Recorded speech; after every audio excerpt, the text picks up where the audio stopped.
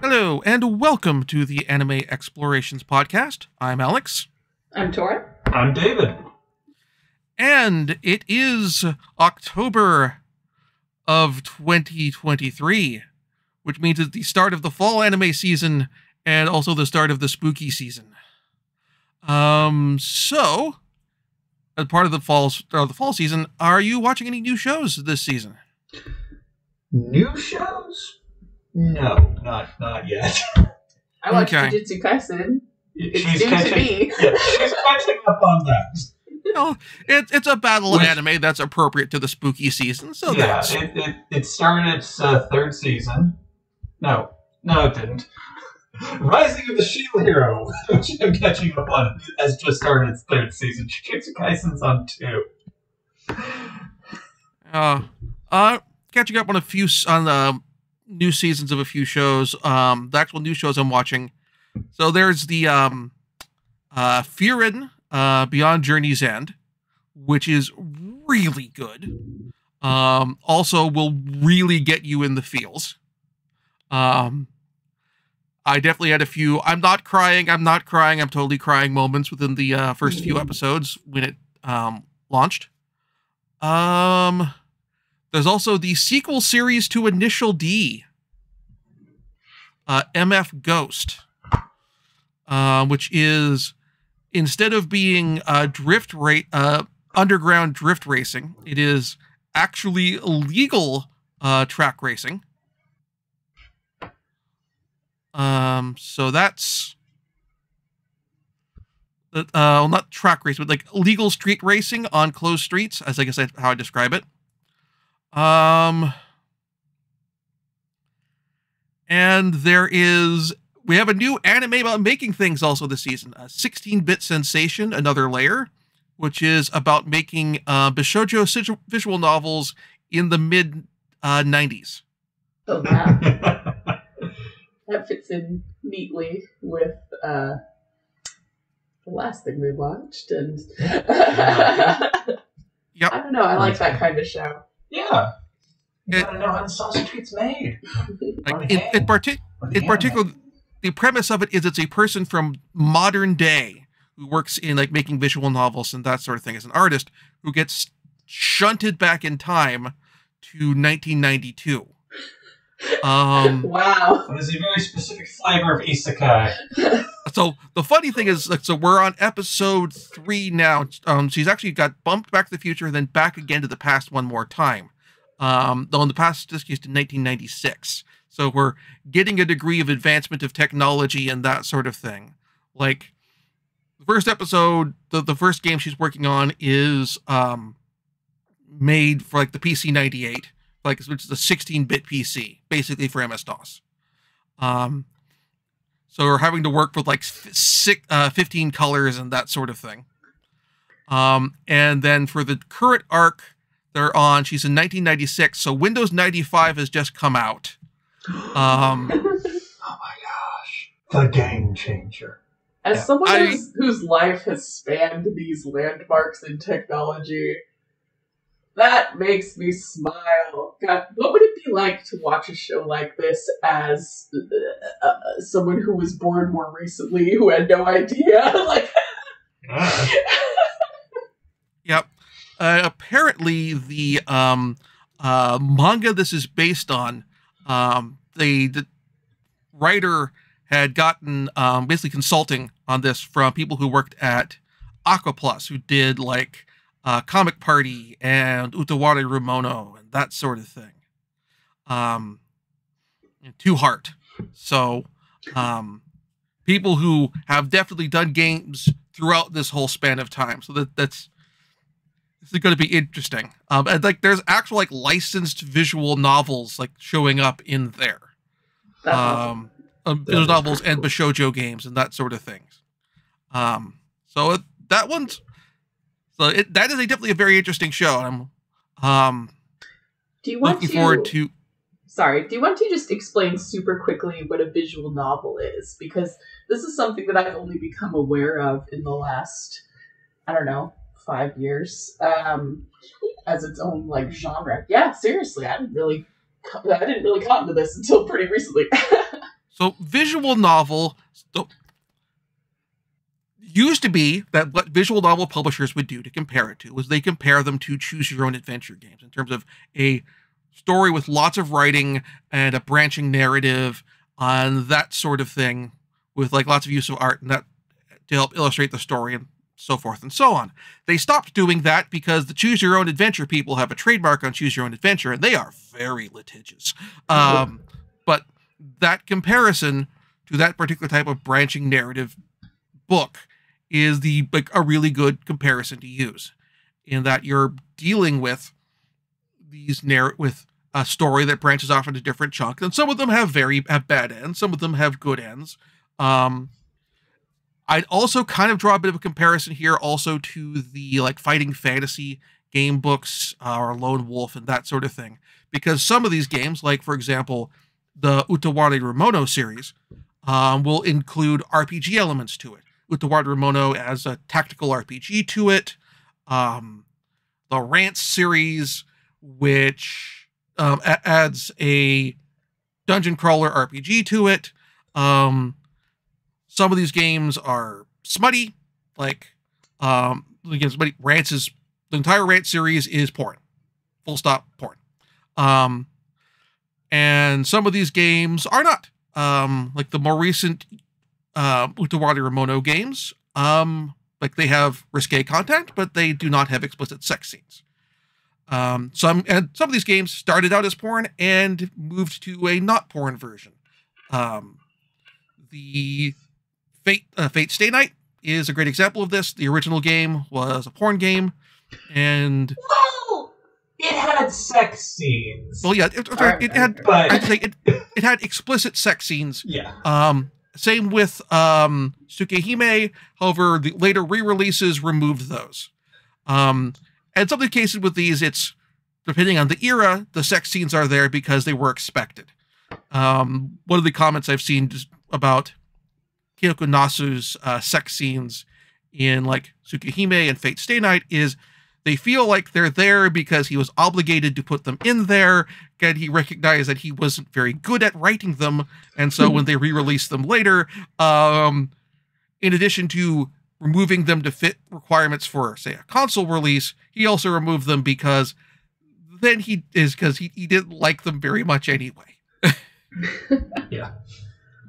So yeah, I feel like there's a lot of modern American anime fans who don't really pick up on visual novels as a genre. Some of them are great, some of them are bad, some of them are cringy, just like anime. So you do have to kind of take them on their own merits like any other anime show. But it is cool that they're interactive. Yep. And it helps that the genre, like much as with the adventure game, never really went away. Like Danganronpa and Chaos Head and that whole branch of series, Steins Gate, are all visual novels. And there's a fairly substantial number of them available through Steam and that sort of thing. Would you say that it's pretty common for really popular visual novels to get anime adaptations or OVAs? Yes, actually, I would say so.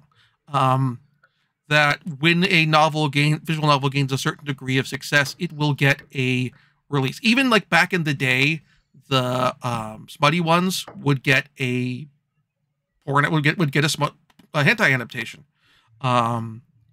with varying degrees of quality, or lack thereof. And occasionally we'll get a situation where you'll get a The Girl Who Shouted Love at the Heart of the World, which started out as a smutty visual, as a porn game, got a porn anime adaptation, got remade with the porn removed, and got another adaptation of the non-smutty version. Proving once again that stories are king. Yeah, absolutely. I don't think this is a wild opinion of mine, but I prefer porn with stories. Yeah. But enough about that. I mean, it takes all kinds. Also, let's just move on. We can talk about this. That's a whole kettle of fish. Yeah. Speaking of other recent stuff, so we also had Discotheque Media Discotheque Day release, or announced a whole bunch of announcements. We have, of the notable stuff, Magical Girl Lyrical Nanoha, the original series, is getting a Blu-ray release. That got like a very limited Funimation release back in the day and like a streaming release on Amazon Prime, but not much after that. We get a bunch of like 90s speaking of Bishoujo stuff, 90s Bishoujo anime, like we got Handmaid May getting a re-release, Dual Parallel Trouble Adventure getting a DVD release, Futakoi, which watching the trailer for that is kind of weird. It's like it's a harem anime, but with pairs of twins, multiple pairs of twins, Just taking it to the next level. as opposed to it's like the direct line from like Please Twins to Futakoi to like quintessential quintuplets, I guess. And like probably the big one, I think, in terms of like artsy films, and actually this relates to the show we covered last month with Shirobako, is 4K Blu-ray release of Belladonna of Sadness. Are you familiar with that movie? And its history? It sounds familiar, but I can't name it off the top of my head. So, Belladonna of Sadness was meant to be the third of 3 films that were part of Mushi Productions. This is the second anime studio started by Osamu Tezuka. It was called Anime Rama release, of like artsy anime films with also a degree of sex and sexuality to them. This was kind of meant to be aiming to be something closer to like tonally something like The Virgin Spring or that sort of thing. The problem was the first 2 releases that they did, 1001 Nights and Cleopatra, bombed at the box office, and it was not helped by the fact that the international distribution for those distributed them as adult films rather than art films. So they did not find their intended audience. And so Belladonna of Sadness basically was the last, it was being made as the studio was going bankrupt and like getting really so they had to go like very minimalistic in a lot of respects because they were running out of staff and running out of money and all that sort of thing.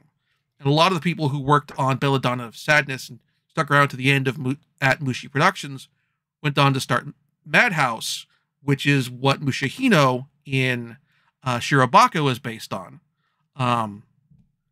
But anyway, like the comparison I'd make in terms of, not in terms of subject matter, but in terms of how like they do the minimalist visual style, is there's a movie called Jigoku, which was put out by Shintoho Productions. It's for those who are listening to this podcast who subscribe to the Criterion channel, it's on there. And like you can tell in that movie where like, oh, they found out the studio was going bankrupt and they started really running out of money, because that's where they do these very hyper minimalist, very stylized sets for depicting Jigoku, the Buddhist hells. And it gives it a very strong and very interesting visual style. Like honestly, Belladonna of Sadness actually had previously been for a time licensed for streaming by the Criterion channel. So this was one of those things where I thought, oh, this is going to get a re-release or that sort of thing.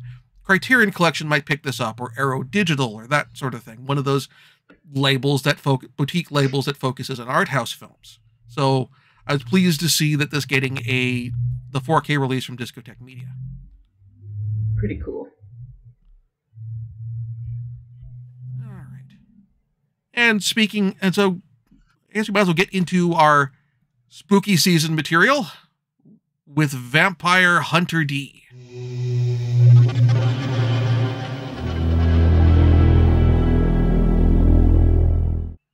Whoop, whoop. So, this is my second time watching the movie, and I've read the novel several times before then. What's your experience with Vampire Hunter D, the first story? Well, the first time I saw it, unsurprisingly, Sci-Fi Midnight, Sci-Fi Channel at midnight anime.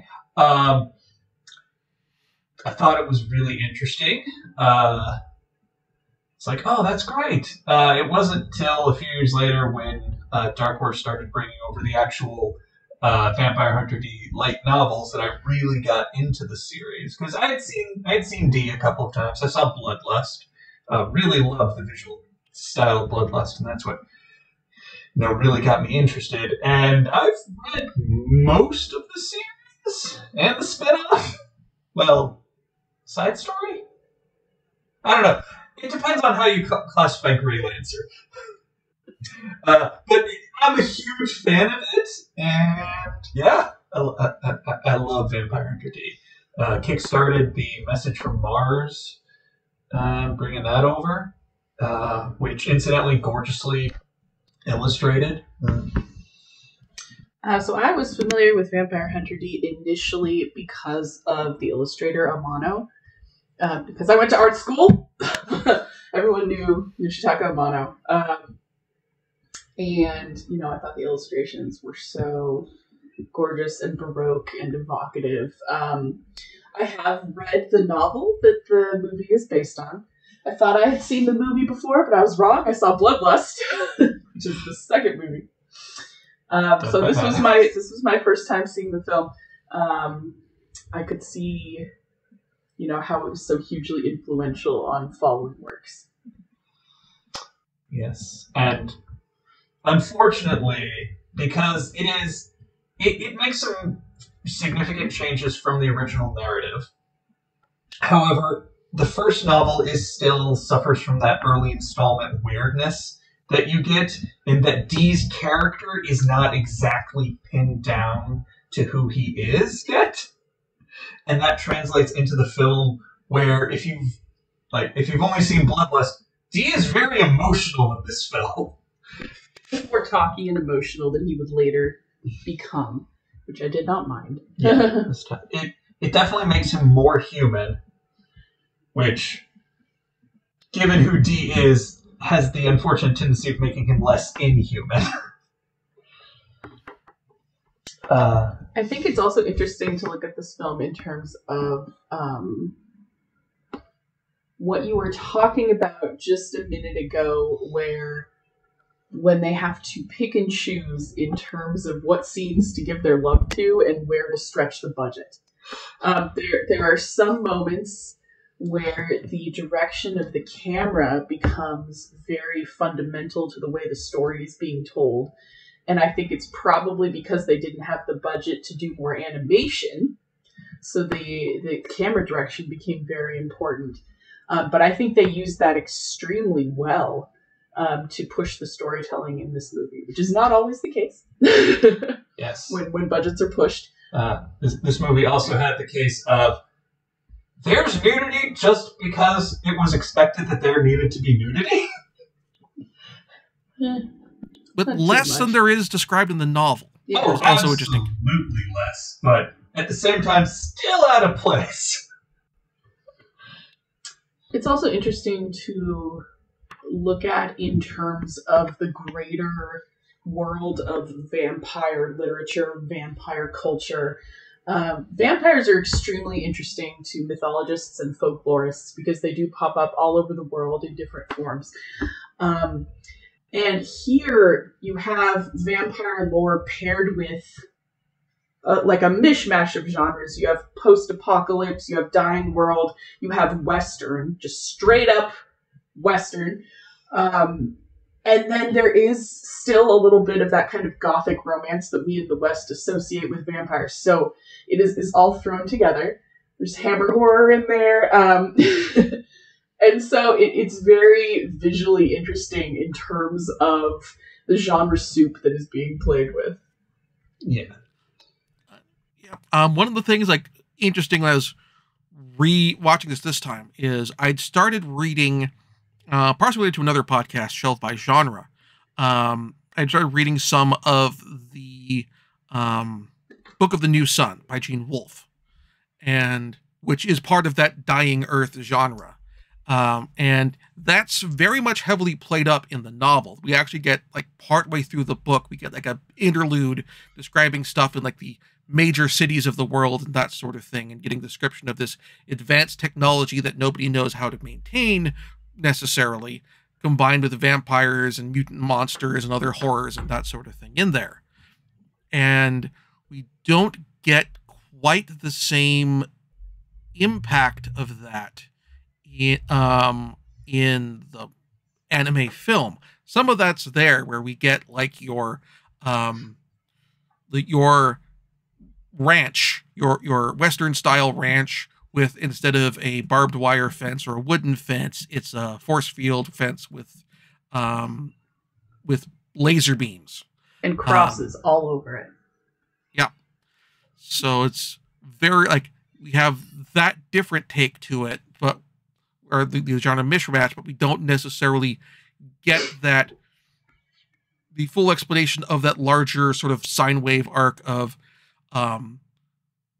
global collapse with a nuclear war, and then reconstruction with the nobility, the vampires, and then the vampires are brought down, and we have a bit of a societal collapse, but not as far as before, and there's a sense of rebuilding as the vampires are slowly getting driven out into the margins of the world. There's an interesting argument that could be made as to whether this movie could have used more explanation of the world up front or not. Because I could see it both ways. I did feel like you were kind of thrown into this genre soup, whatever happened to the world, and then it does become a little bit confusing. But because it's kind of peripheral to the main story, it's not as important.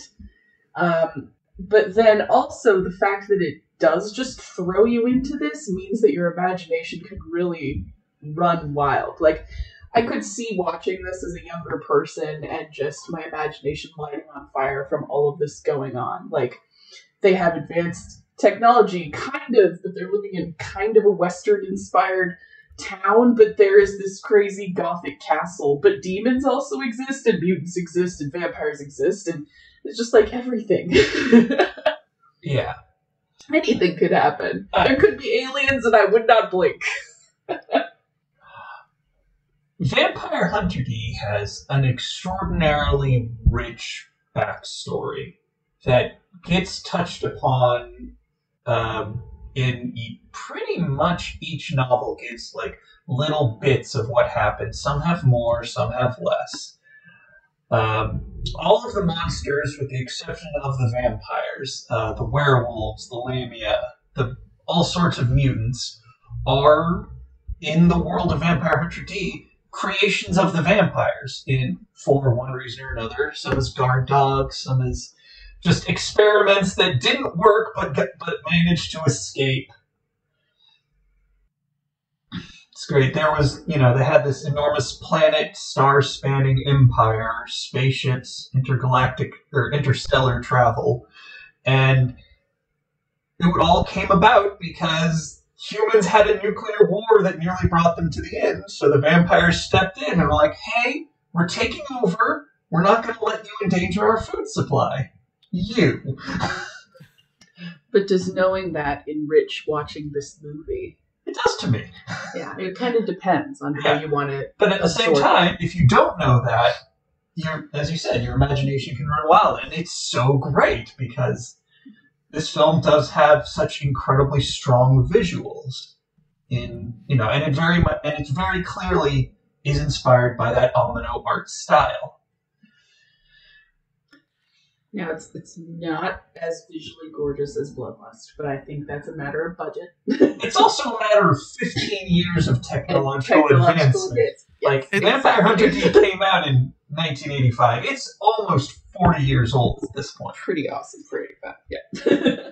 It's also interesting you bring up the age and the visual style. It also bears mentioning the director of this, Toyo Ashida. At the same time he's working on Vampire Hunter D, he's also working on Fist of the North Star.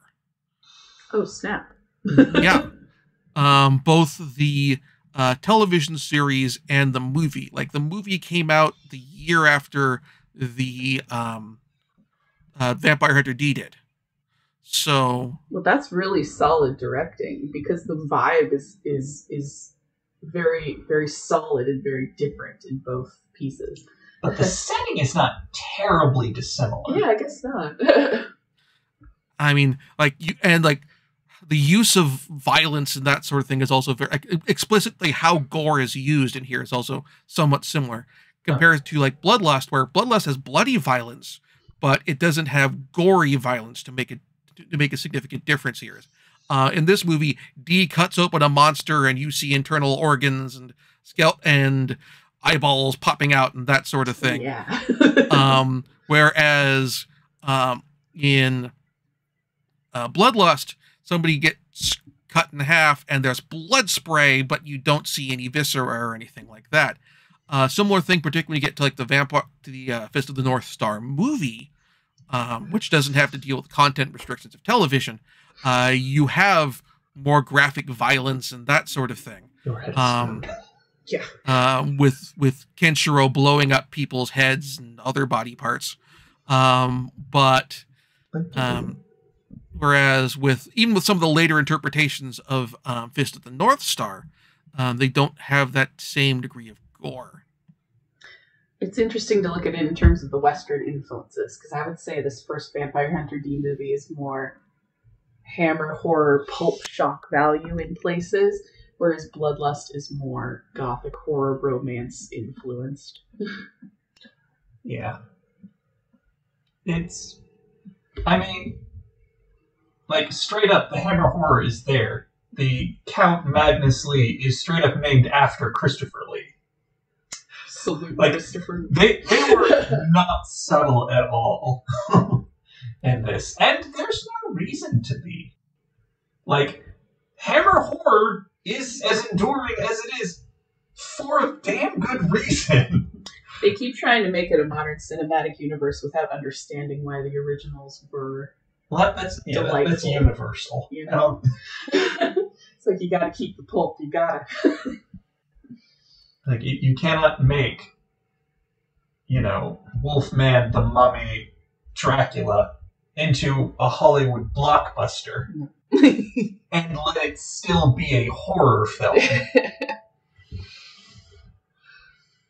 Yeah, they are, like, there is, with Hammer, and also for that matter with Vampire Hunter D, there is a degree of schlock. There is a degree of exploitation. Particularly get into the novels, and like with the reading the novels and the degree of violence and heavy amounts of sex and nudity in there, it's not too far off from lots of exploitation cinema as well. So we need to get you in your seat somehow.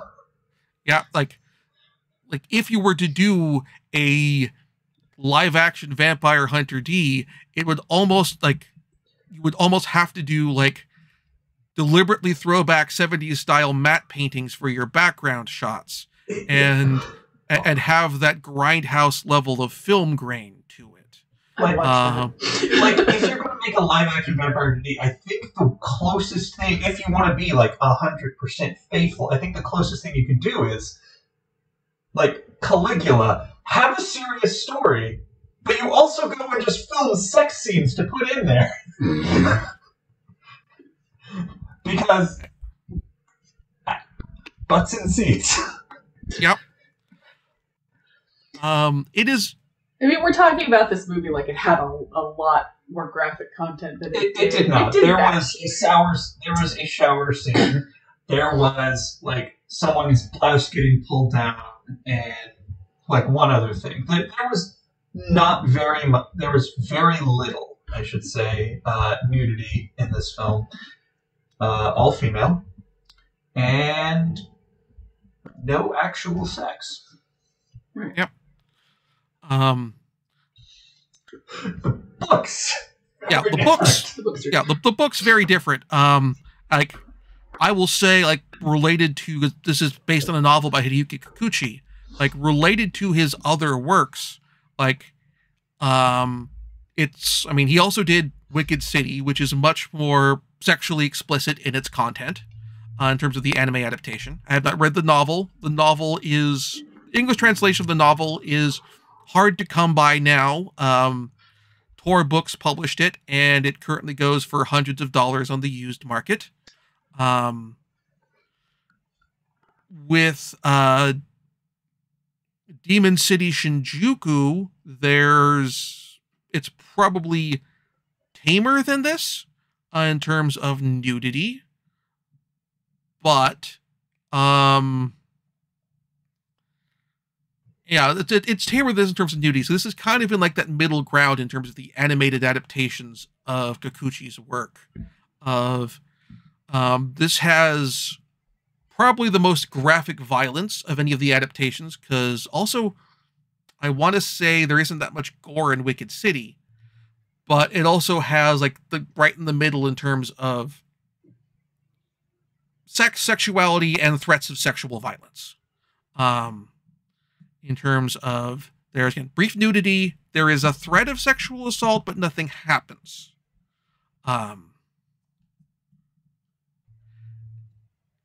So other things to think about, talk about.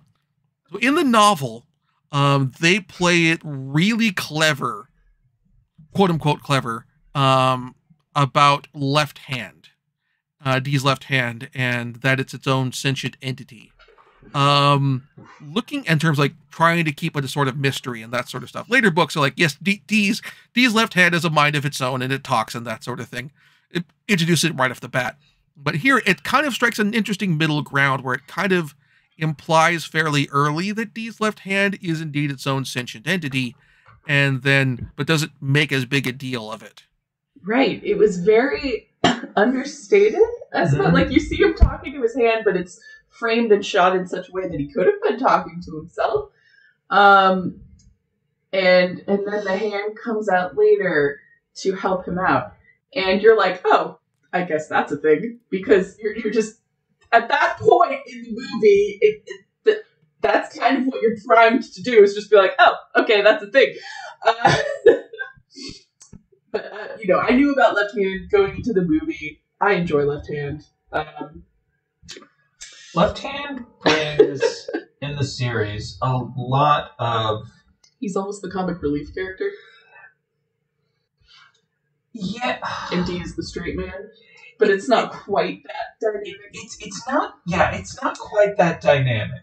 Like, in the backstory, spoilers, Left Hand was given to Dee by his father / creator. It does not explicitly say whether or not Dee was the product of, or at least has not in anything I've read, and admittedly there have been a few books since I stopped buying them. It did not explicitly state whether or not Dee was actually the Sacred Ancestor's biological child, or if he was simply his most successful experiment.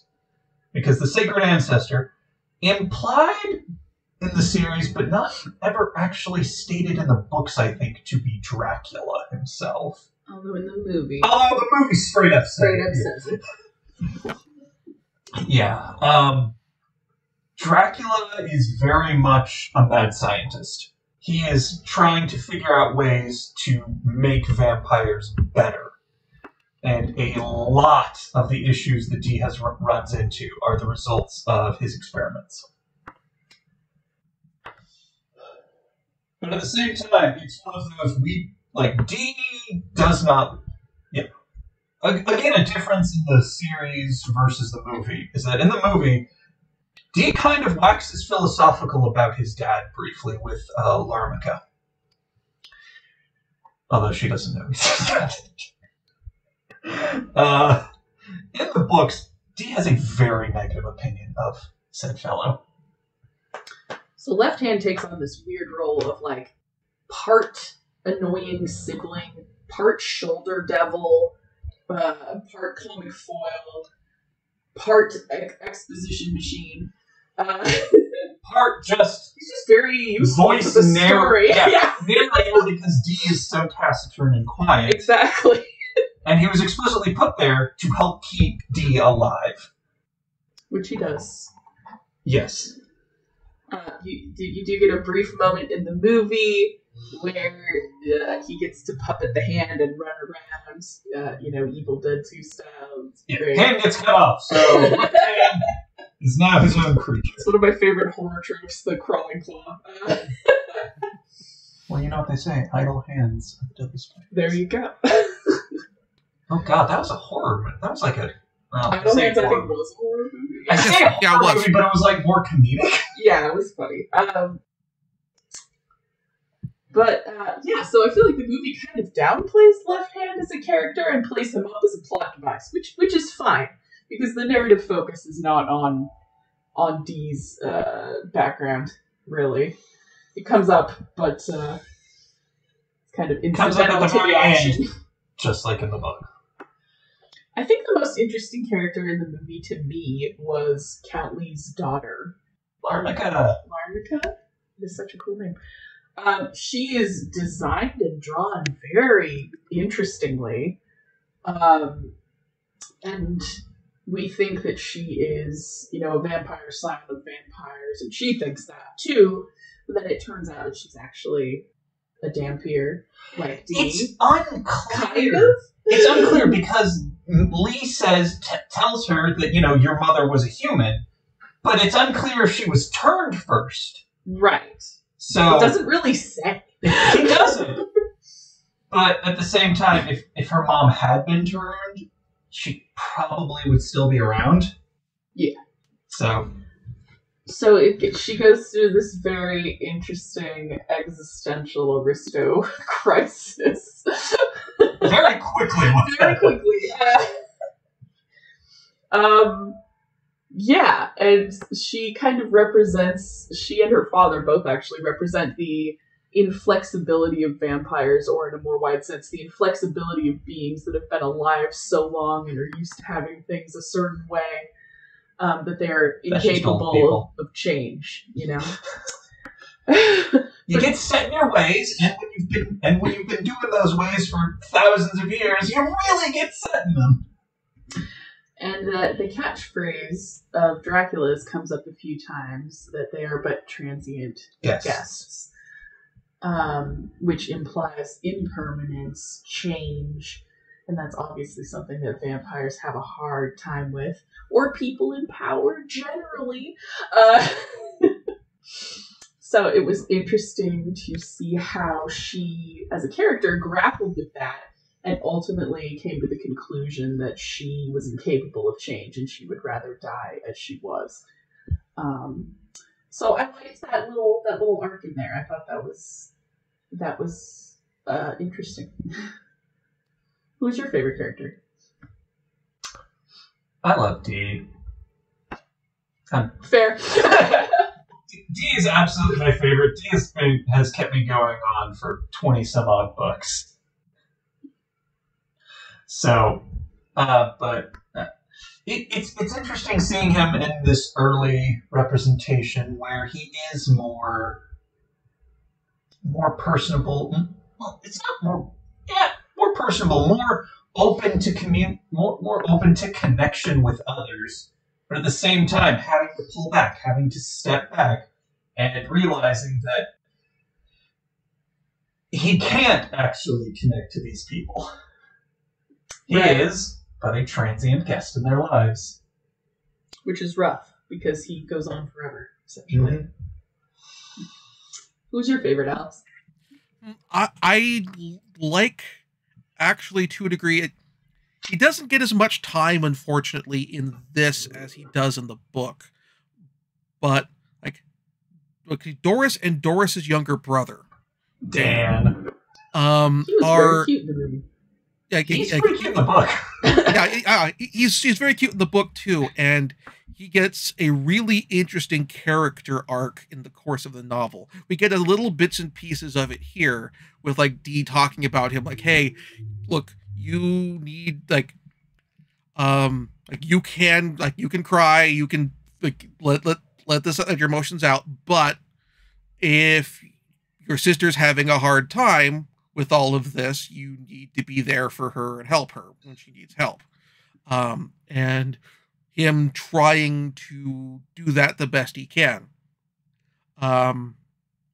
Probably, I think of the changes from the novel, though, the one which kind of bums me out in terms of like a character getting shorter shrift is Ray Ginsei, and in the novel is a very interesting character because he has this like crew of basically mutant bandits. Yeah, like absolutely, they're bandits. They are like they combined for the movie. They combined Ray's character with Lee's like chauffeur Garo, who is a werewolf and was in like 1 or 2 shots in the movie, but for the most part got, and not even named there, but like the attendant, the watcher of Lormica, making sure she doesn't do anything stupid, that's handed over to Ray. Yeah, like Ray in the novel is basically like he basically got like the Wild Bunch or the Hole in the Wall gang of like these mutant bandits, and they add this complication, this basically third party to the conflict, or fourth party depending how you want to count it, that complicates things further and adds additional wrinkles, and with how they're implemented in the novel, it also gives an opportunity, somewhat on accident, but on Doris's part, for Doris to significantly contribute to the narrative and have her own action scenes and moments to shine, which she doesn't have in the same way in the film. In the novel, Doris is very much, just as she's in the film, a damsel in distress. But at the same time, in the novel, she is shown multiple times being a very capable individual, capable of doing a lot, of being sneaky and clever. Just, she can't fight vampires. Which is fair, because, she's human. Yeah. Even if this castle has only recently reappeared, as I believe the town mayor states, these are humans who presumably are used to living near vampires, and so they would have, certain strategies for survival.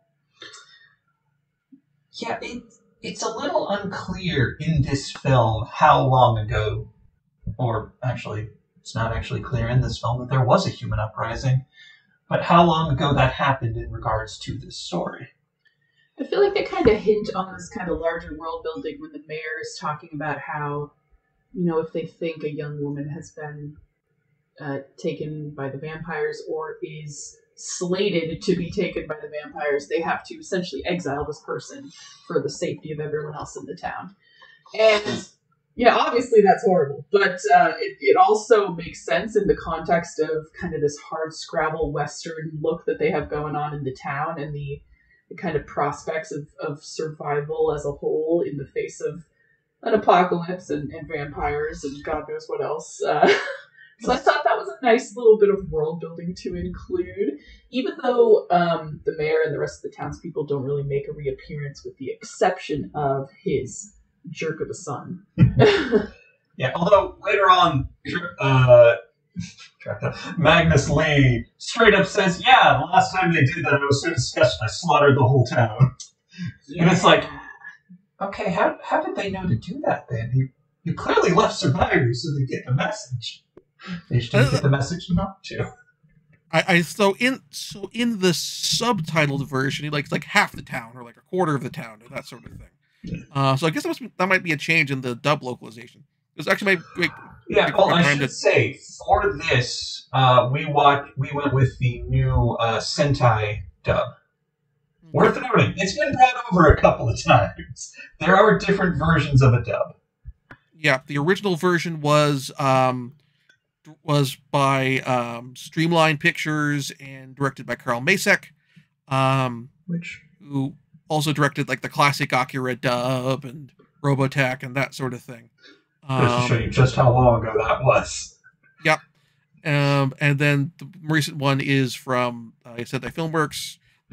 For a lot of their stuff, they have, but not all of it, they've redubbed it. If there was a previous dub, just probably for like budgetary reasons of having to determine how much does it cost for them to redub the thing versus how much are they have to pay for doing Residuals.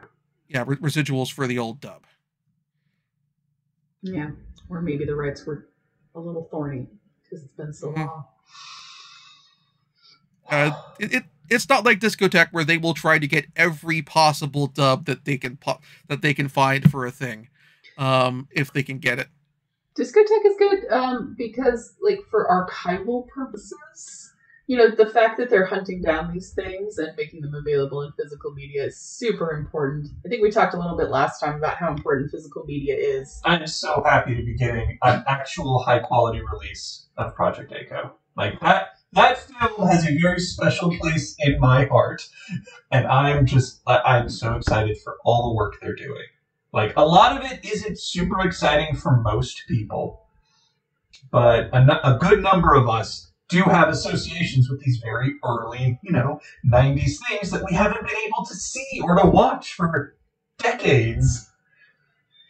Yeah, I think that there's a big kind of attitude now, like, oh, I can just find whatever I want and stream it. And it's like, well, no, not necessarily. Physical media is very important.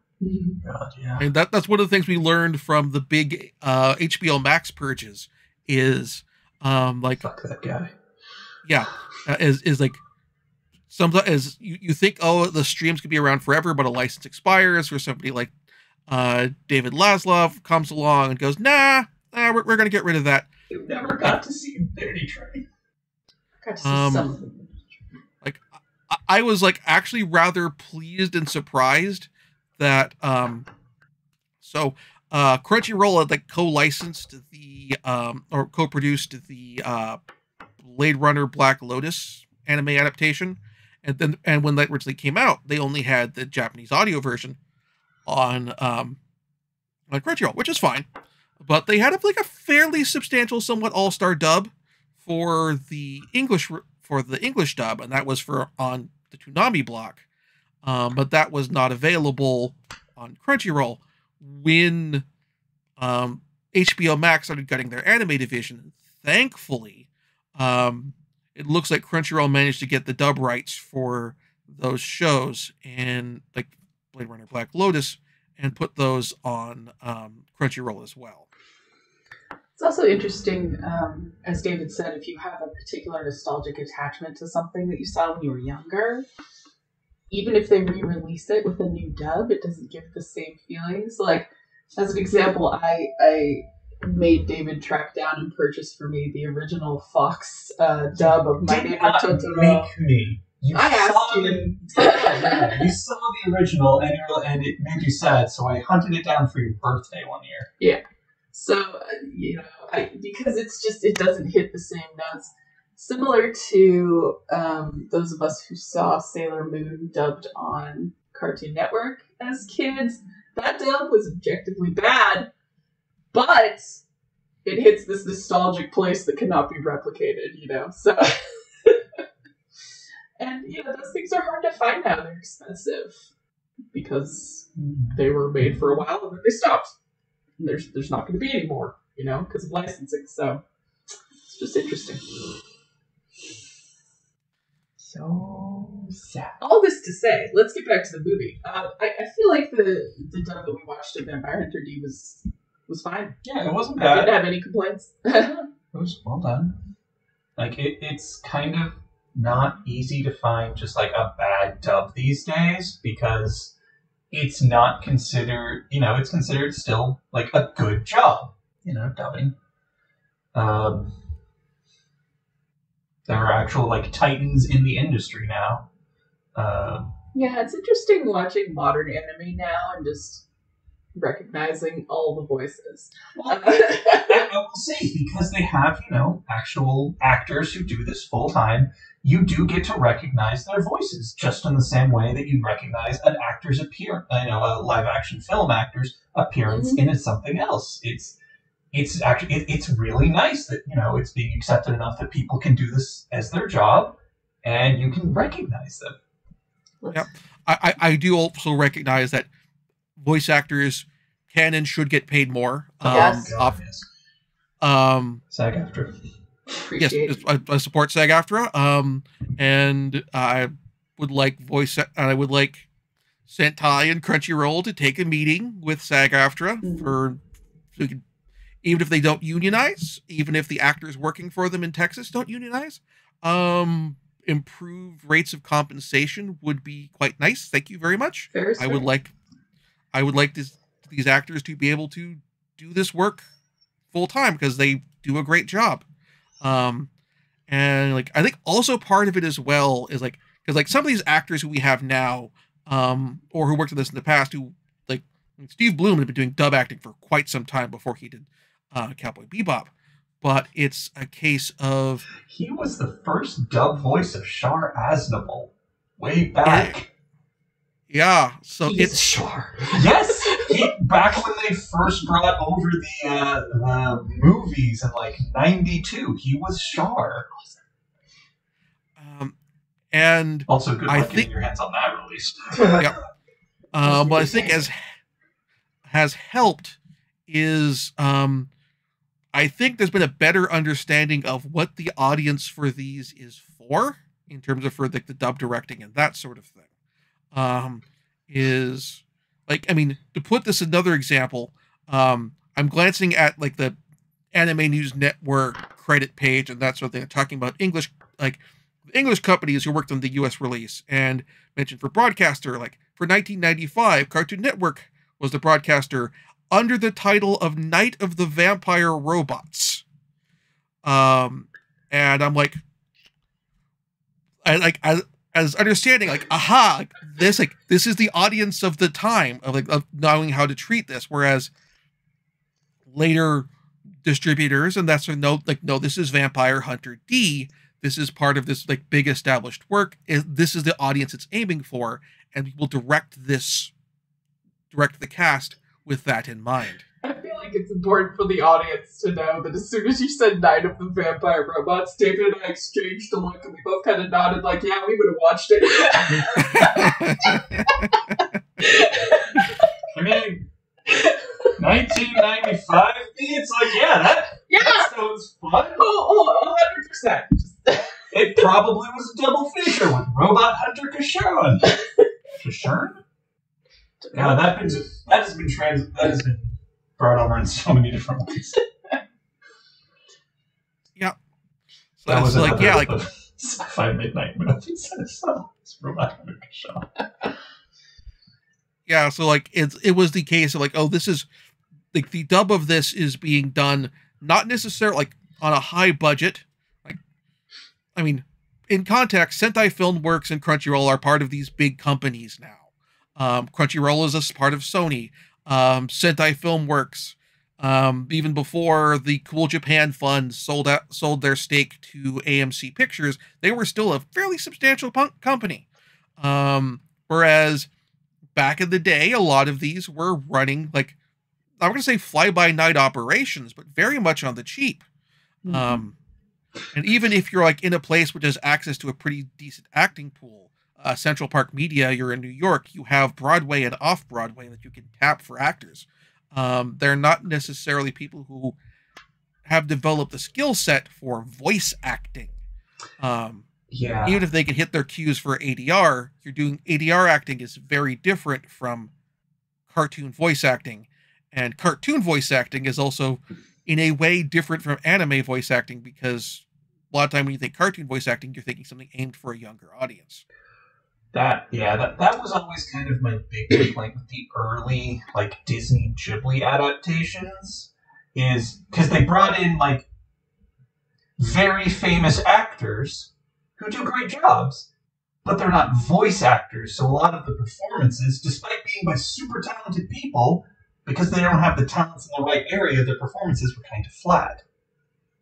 Like, I would have loved to have been a video recording of like their recording job, that they were probably doing amazing work with their faces, conveying, but because in voice acting all you can convey with is your voice, we're not getting some great voice performances. Yeah, which is why I think like with like those Disney dubs, the actors in the background in comedy are the ones who have put forward the best performances. Agreed. Whether it's in the Disney Renaissance with Robin Williams as Genie, or with the Ghibli dubs with Billy Crystal in Calcifer. in Howl's? yeah, Howl's Moving Castle. Yeah. Going back to what you were saying about all these not quite fly-by-night operations, I feel like the late 80s and 90s were just this period of great audacity in entertainment industries. And I think we've lost that a lot. And a lot of that is due to the rampant capitalism and all of the smaller companies getting gobbled up by the big companies.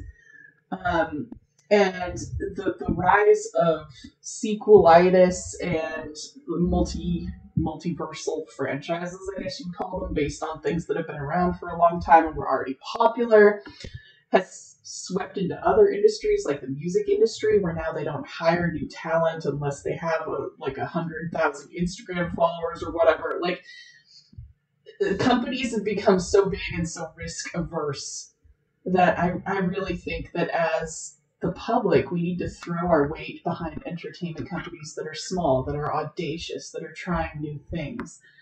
I miss auteurship, and I miss the willingness to take risk. And it's not that these things aren't out there, it's that they're not getting hype. And I feel like in the age of the internet, that is a terrible mistake that we can rectify. You know what I mean? Mm-hmm.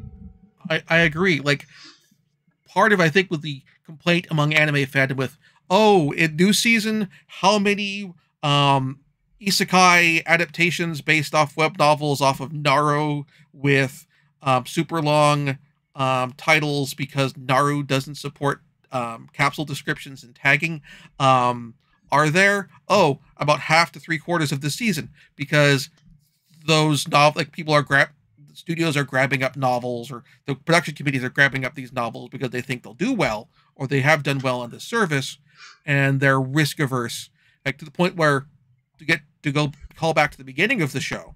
When I was talking about Firin, like, that's a fantasy anime with no connection whatsoever to a video game. I mean, it's adaptation of a manga, but it has no adaptation. It's not a isekai light novel.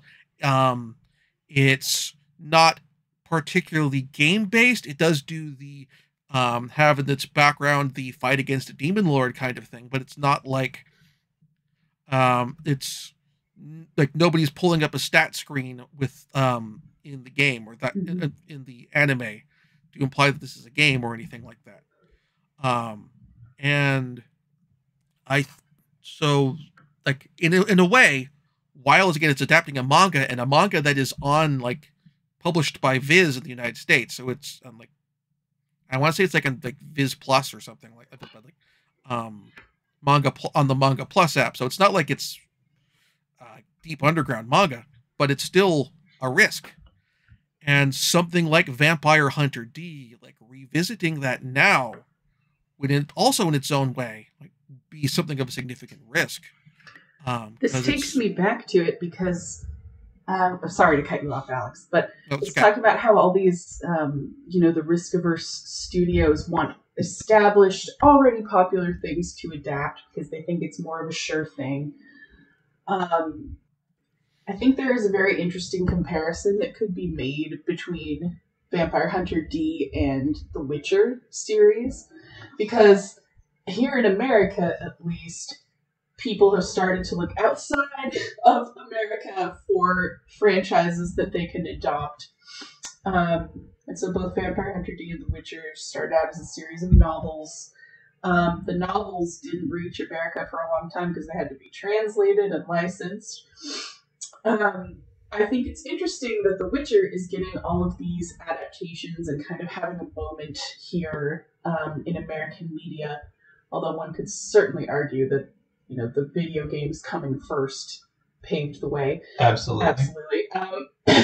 And Vampire because Hunter they had an established audience before they were. And Vampire Hunter D is not.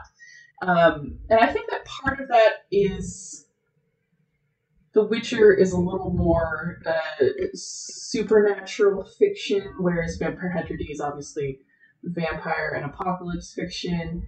But there are so many similarities between them that I think the market could really enjoy a resurgence of Vampire Hunter D adaptations and re-releases here in America. But at the same time, the word vampire is so loaded in the media sphere. And I think America goes in and out of love with vampires in terms of popular entertainment. I mean, there's an entire trope of our vampires are different. So, I think also what hurts, like, to make the Witcher comparison, is The Witcher has, to a degree, a certain ongoing recurring cast. It's got Triss, it's got Triss, it has Dandelion, and that sort of thing. You have these external characters in addition to Geralt, who can fill these other roles of comic relief and recurring love interest and that sort of thing.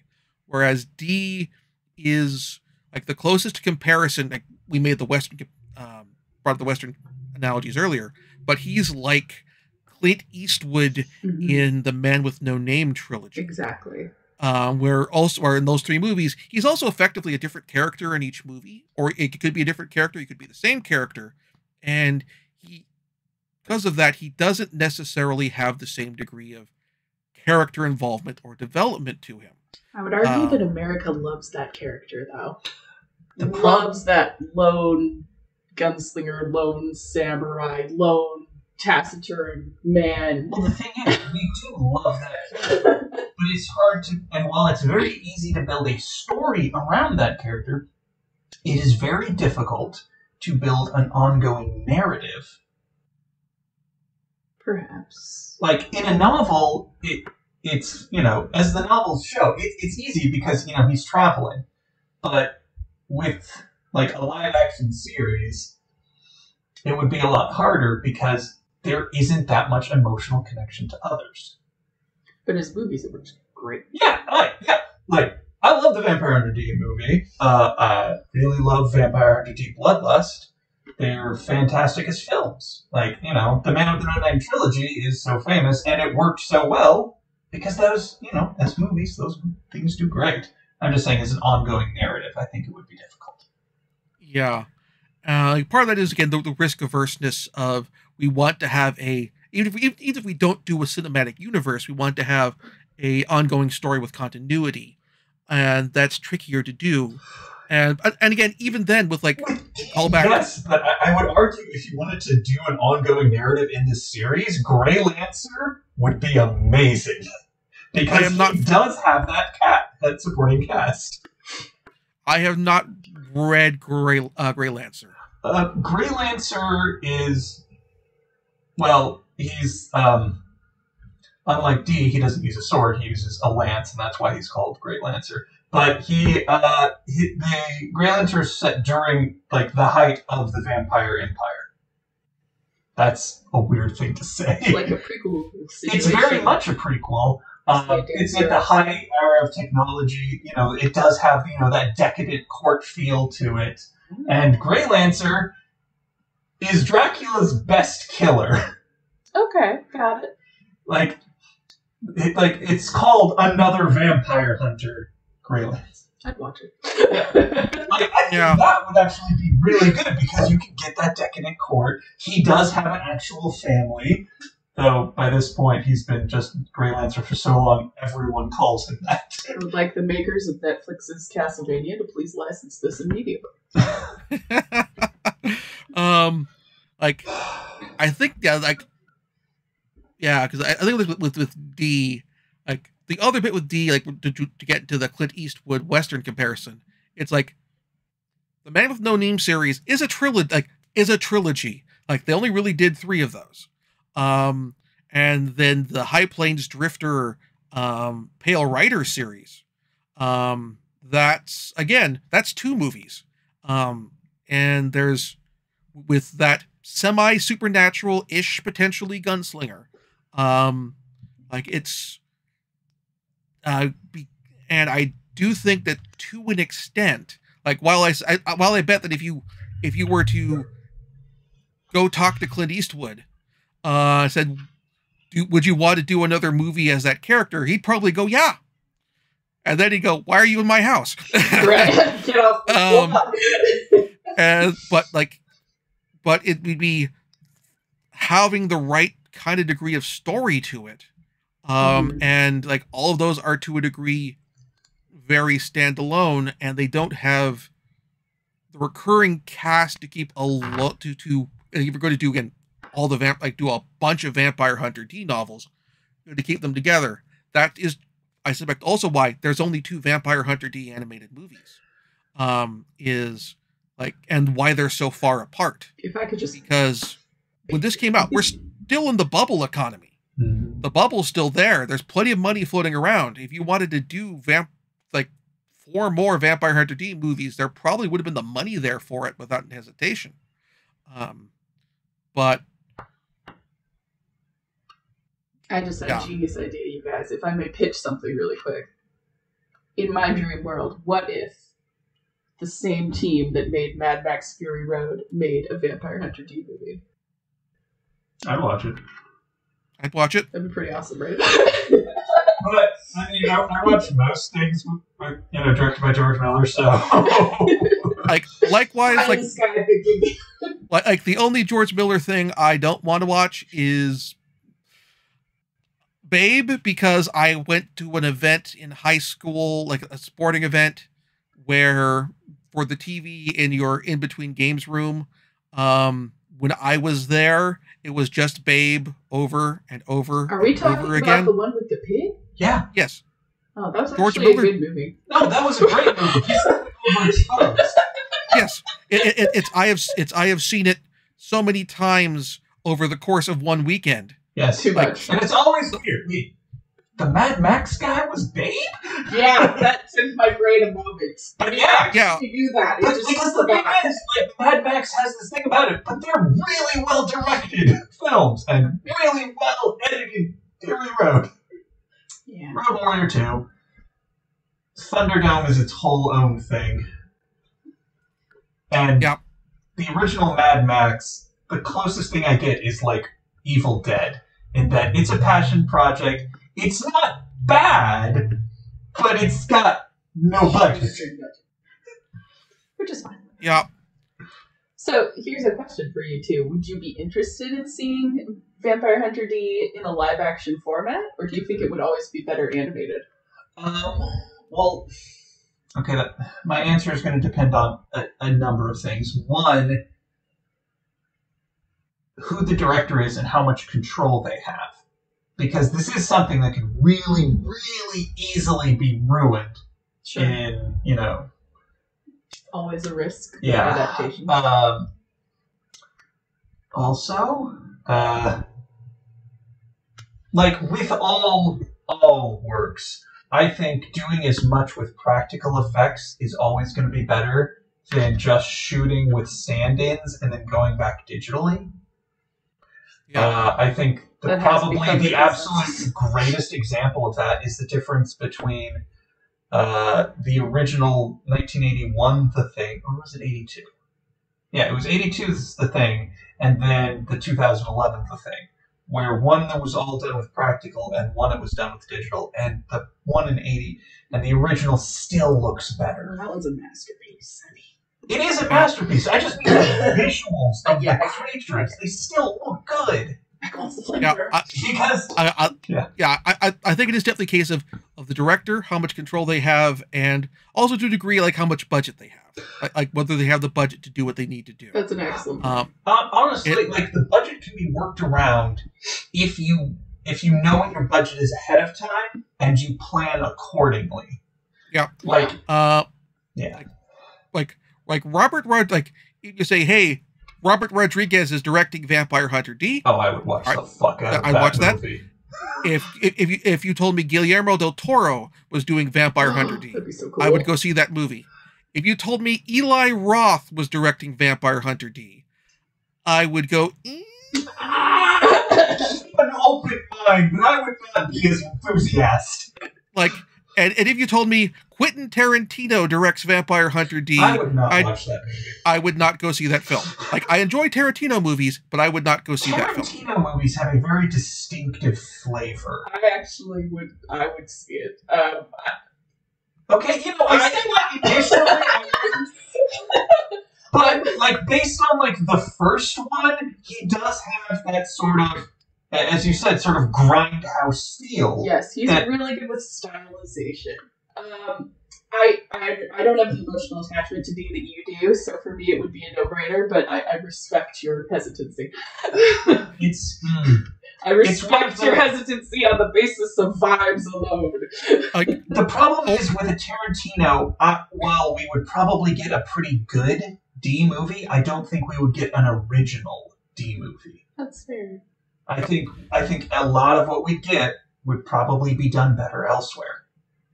But you can't watch Vampire Hunter D, the movie that we've been talking about this whole time. And not think that Tarantino could probably do a really good live-action shot-for-shot remake. I was going to say, you can't watch it and not pick out influences from so many different genres that... I mean, the originality comes in smashing them all into a whole, but if you pick it apart into pieces, you could be like, oh yeah, I've seen this before, I've seen that before. No. The problem is that with Tarantino, the pieces are a lot bigger. Usually. Yeah, and also, Tarantino would not do a total shot-for-shot remake because there's not enough feet. Insufficient feet. That's true. That's true. He probably would say no on that one. No, he'd find a way to put... a lot of D propping his feet up at times, so... Yeah, he'd find a way to put more feet in there. Panos Climatatos, the director of Mandy, I would also see him do his take on D. But it's a very short list of directors who I'm like, okay, if they did instantly trust for the property, yeah. Whereas others, I'd be like, I'd have to see more trailers. I'd have to I'd have to learn more about this before I would automatically be buying my ticket. Mm-hmm. And that's fair. Adaptation is a risky game. And like we were just talking about, the fact that studios have leaned more and more and more heavily on adaptation in the last few decades has served them well and poorly in different areas. There isn't really a core of directors that I can point to and say, these guys are good at adaptation. Like, it's so case by case. And I think if you get to the point of being a director, you have your own point of view and you want to express that rather than necessarily being true to an adaptation. And I understand that as a creative person. So it's really rough is what I'm trying to say. Even if you are a big name director and you get attached to a big name adaptation, how much spin are you allowed to put on it? And then how worried do you have to be about the fan base coming after you for that? You know who we should ask about that? J.J. Abrams. Oh, let's not. Let's not go near that person. We have feelings in this household. we have feelings on mystery boxing and J.J. Abrams. Just similar to Film Crit Hulks, if anybody reads him. Yeah. The mystery box only works if you know what's in it ahead of time. Well, not if the creator knows what's in it ahead of time. The viewer shouldn't. But all the decisions narratively should... I'm getting way off topic. It's okay. Yep. I think a part of the enjoyment of Vampire Hunter D actually comes from the fact that it is so heavily genre-based. There are certain expectations that come with those genres that they can either choose to embrace or choose to subvert. And it's always fun as a scholar of media to watch something like that. For me, anyway. Like, I enjoy that. I'm like, are they going to go with the gothic romance kind of thing? Are they going to go with more of a straight-up horror movie feel? Are they going to go with really heavy post-apocalyptic dying earth stuff? It's all together! Mm-hmm. Which tropes will they keep? Which tropes will they subvert? Which tropes will they throw out? For me, that's really the charm of the franchise. But I came to it later than you did. So I think for you, it's more character-based, yeah? Well, I mean, you cannot have the character without the setting.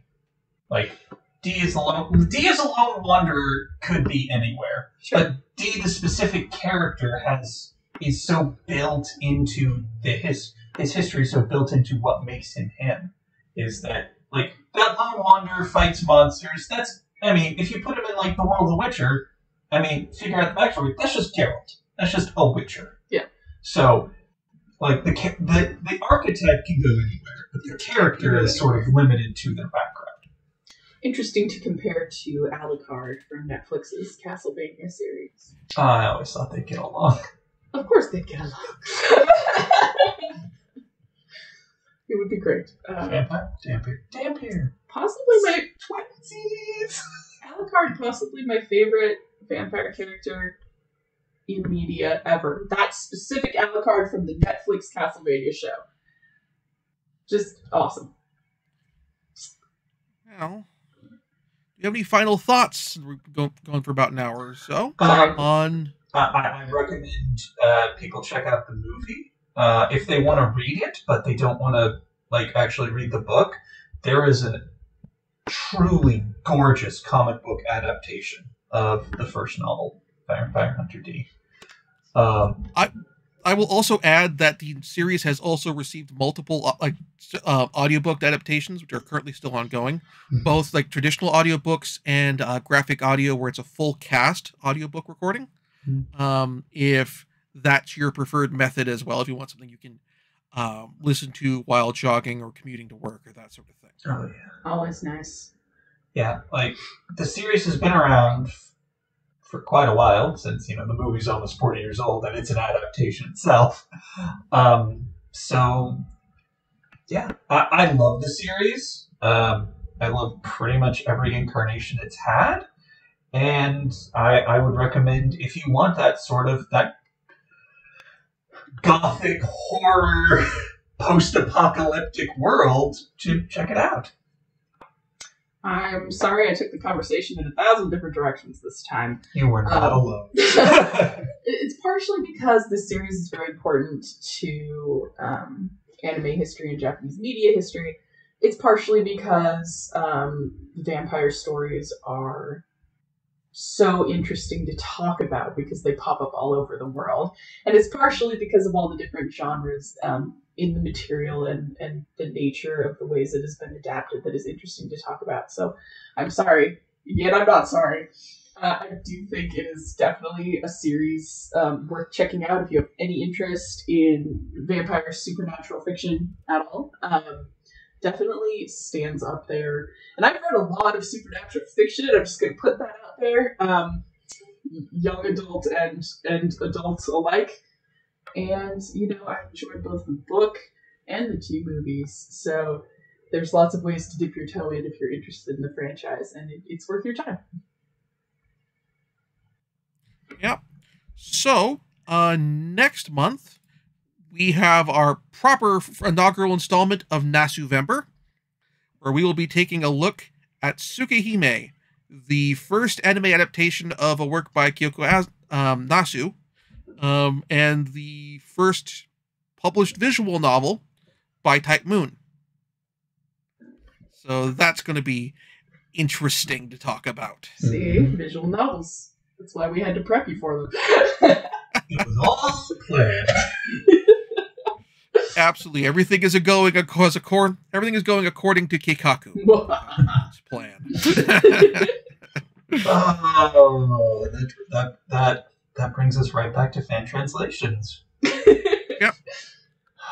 Well, everybody have a fantastic Halloween or spooky season. Indeed. Yes. And if you enjoyed this podcast, please, of course, rate and review in your pod-catching platform of choice. It helps us get seen. And if you want to financially help support the podcast, please consider backing the Patreon at patreon.com/count0OR. That's count ZEROOR. That helps cover our hosting costs, which is just nice to have. Alex puts out a lot of great stuff, you guys. Check it out. Yes. All right, and we will catch you all next month.